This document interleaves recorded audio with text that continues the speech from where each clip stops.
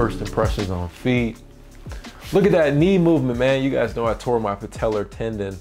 Still a work in progress, but I'm glad to be able to just be back shooting videos. I've been seeing like a lot of these videos about the sneaker recession is coming and sneaker prices are dropping. What is next? Like the unions went from $700 to $250. Like, man, what's going on?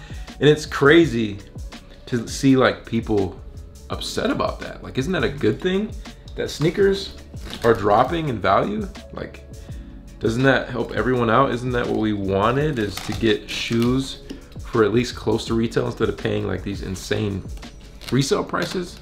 I think it's awesome. Now you can get your grails for not as expensive. Like, it's kind of cool because when people can't spend like, what's the word, frivolously, or yeah, I think it's frivolously. Hey Siri, is frivolously a word? The word frivolous apply to things that don't deserve serious attention. Whatever, I think it's something like that. Spending money crazy. I don't even know what my point was. So you guys can already tell from the title what I got. Huge shout out to Crossover. Holding me down so nice, had to cop them twice, you know what I mean? A lot of y'all were excited to get your pair in. Now for the star of the show, this is the Bleached Coral. From the moment I saw images of these, I wanted them. I don't know why, they just looked really clean to me. And you know, I've been seeing them all over social media. It reminded me a lot of like the Art Basel ones that came out years ago. First impressions in hand. Now, back to this whole sneaker recession concept. Jordan 1 lows usually go for crazy prices. And some people were like, oh, you're smoking. What are you smoking, bro? Like, that's not the truth.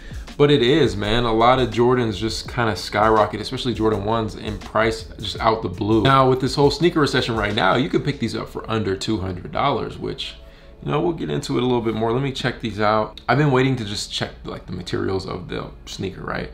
So it looks like we have the suede upper in that bleached coral. Then we have some nice leather hints. The leather's pretty good quality, nothing crazy. This is kind of like your typical Jordan 1.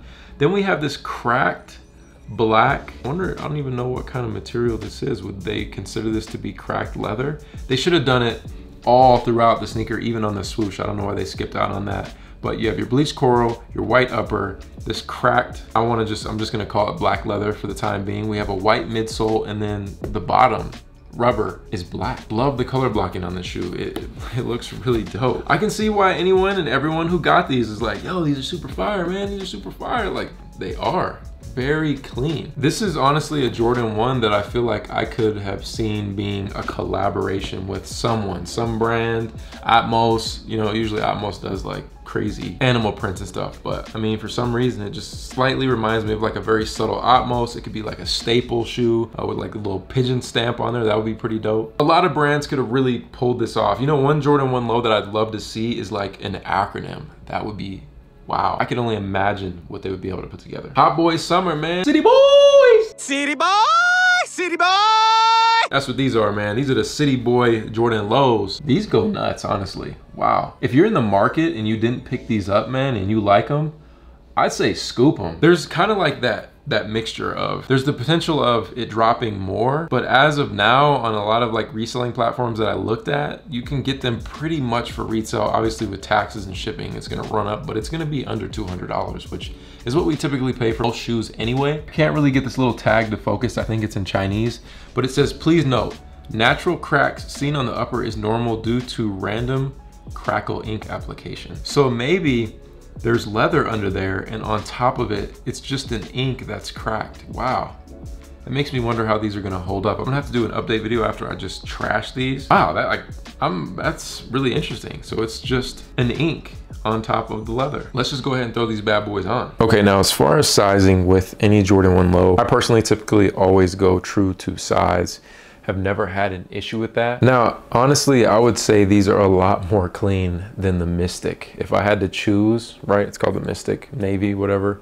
If I had to choose between these and those, I would pick these all day. Got them boys laced up, a little too tight towards the bottom. But typically with Jordan 1s, all you gotta do is just loosen the laces. There's so many different ways to lace really any sneaker. I've done a few videos on how I lace Jordan 1s, but I mean, right out of the box, you just want to get right to it. Which, another thing I'm just realizing, They finally started lacing the Jordans, so you don't got to do it by yourself. I hate that. I hate it so much. I love the fact that these are already pretty much pre-laced and I can just kind of situate them the way I want to and put them on. So first impressions, putting them on feet, your standard Jordan 1 low. I can't say these are the most like crazy comfortable, but I mean, I feel like once you break them in, life gets good. So first impressions on feet. Look at that knee movement, man. You guys know I tore my patellar tendon. Still a work in progress, but I'm glad to be able to just be back shooting videos and just move my legs around. I mean, tell me down below in the comments, you tell me that these don't look butter on feet. Say something, let me hear it. These them city boy ones. City boy! City boy! City boy! I don't know if you guys get that reference. I ain't no city boy, man. Your boy's married now, officially. Clean, clean, clean, clean. I'm giving these a 10 out of 10 for a non-collaboration, just straight up random color from Jordan Brand. You know how they usually do, give us these weird alternate Jordan 4s that look like trash. They did an excellent job on these. I should probably get some new socks. Also, I didn't mention it does come with pink laces. I'm not gonna be putting the pink laces on. I think the black color blocking looks phenomenal. There you guys have it, man. Jordan 1 lows, another pair. If you guys wanna cop any of the newest merch, the link will be down below, or you just head to sneakerlife.com. I'll catch you guys in the next one. Run it. Hands in the air.